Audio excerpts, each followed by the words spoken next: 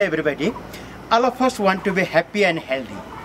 Our happiness and healthiness depends on the balance between the material needs and non-material needs of our life.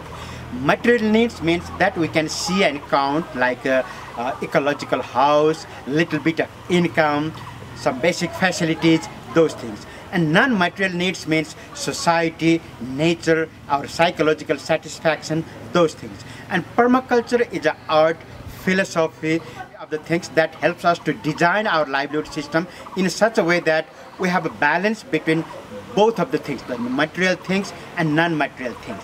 And a good way to learn permaculture is to practice by ourselves, and to practice even if you need some knowledge base for that. The good way to have a knowledge base of permaculture is to do the Permaculture Design Course. Permaculture Design Course in HASERA is a 16-day long residential course, which is very practical, very informative, and very eye-opening course. However, there are many other places in the world where good teachers, they organize permaculture design course, and some teachers, they do it 14 days, some people do different other days, but normally we do it 16 days. In these 16 days, we basically learn about the concept of permaculture, definition, history, concept of permaculture, and then the major thing in permaculture we have to learn is ethics of permaculture.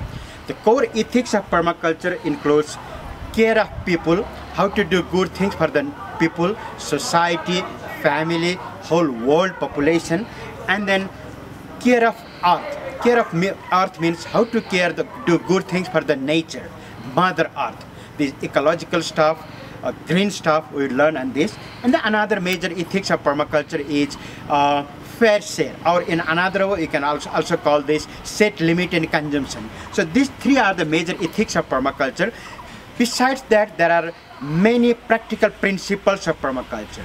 So we learn about these ethics and principles of permaculture, and all those things would include in detail about how to design an ecological homestead, ecological house, how to design an ecological garden, how to make good seed, how to develop a good variety from our existing local varieties, how to make nursery, how to improve our soil, how to make compost, how to identify the insects, organisms in our field, and to know which organisms are good for our garden, which are bad to what extent, because in one way there is no bad things in the nature, it's only management is the issue.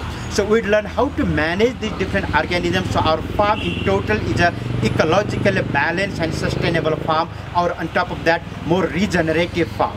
So we learn all this theoretical and practical base, and at the end we learn how to integrate all the system into the holistic design. So we learn how to make a holistic design of the farm so that our farm is very productive, healthy, and sustainable. So welcome in HASERA to learn about permaculture, or wherever is possible, feasible for you, learn permaculture and enjoy the green, happy, and healthy way of our life. Thank you very much.